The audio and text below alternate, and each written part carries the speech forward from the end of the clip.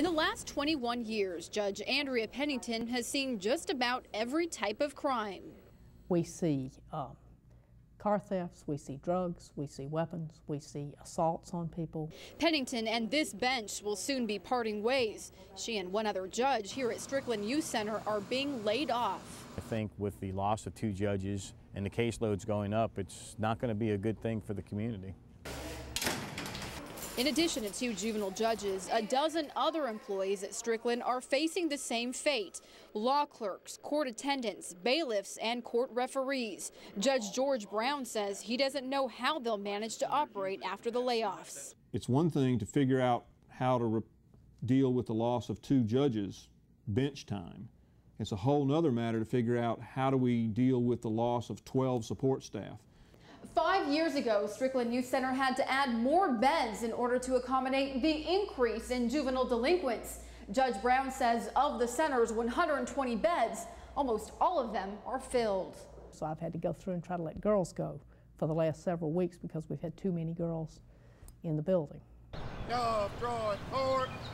For now, Pritchard's Camp Martin will continue to operate, but those at Strickland say the loss of staff will have a significant impact on the duties they must perform.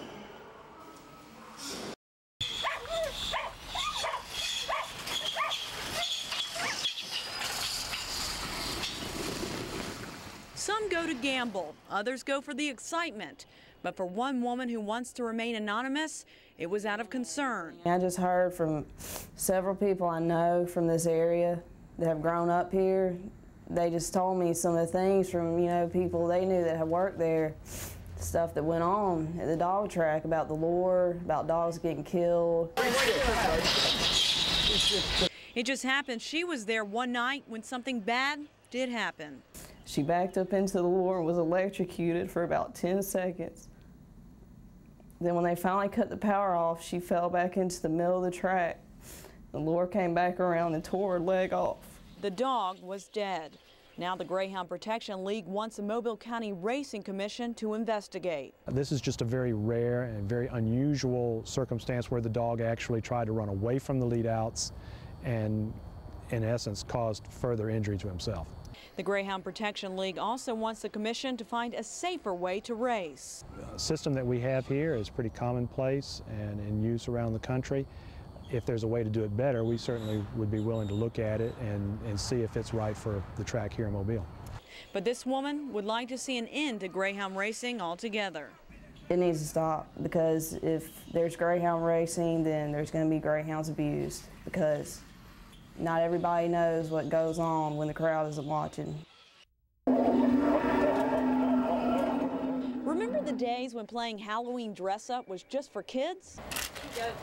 Not anymore. Now the kid at heart is coming out to play too. Cut loose your inhibitions, and some people don't even know who you are.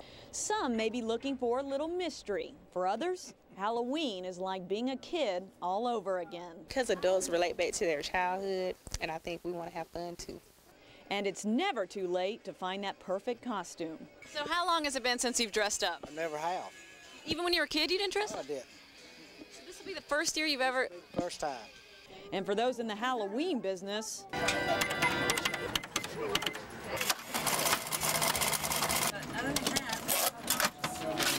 they say sales are so good, it's frightening. The children's sales have been nothing compared to the adult costume sales for us. Yeah, I think the adults have kind of, finally taken over the holiday of Halloween. And I think, like I said, it has a lot to do with safety reasons. The children are obviously getting costumes, but they're keeping it more at home and having more parties. So you may be wondering, what do costumes go for these days? Well, if you're looking for something really creative, you can go as this guy if you're willing to pay a couple grand. Okay, so maybe you don't have that kind of cash to spend. You can always throw in a mask and go as a werewolf for about 40 bucks. So do the little trick-or-treaters think the big kids are having too much fun? You think since they're grown-ups, they should still dress up? Yeah, because it's Halloween.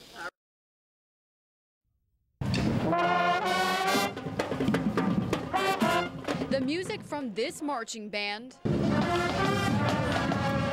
and this one changes the usually quiet Sunday afternoon on Dauphin Street to a noisy one. It may be a weekend, but 14 high school bands, dozens of students, teachers, and parents are marching for education. And that it's very important to me to give up my Sunday afternoon to be out here with all these wonderful people. Education in Mobile County has seen its share of ups and downs. This march is to help support those who strive to make positive changes for Mobile's public schools. We just want to thank all the voters who came out, and passed the tax so that we can have, all the things that we need in our classroom and to make education the best it can be in Mobile County. Yolanda Adams is the mother of a Mobile County high school student, but she says you don't have to be a parent to show your support.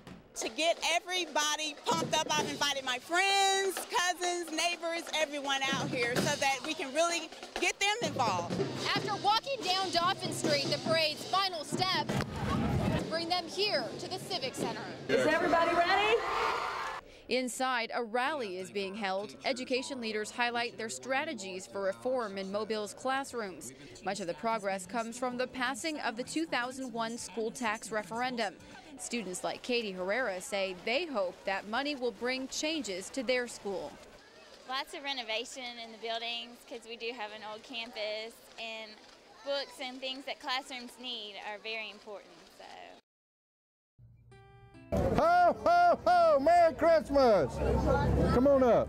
How you doing? I got you something. Oh, you drew that for me? Well, thank you. Come on up here.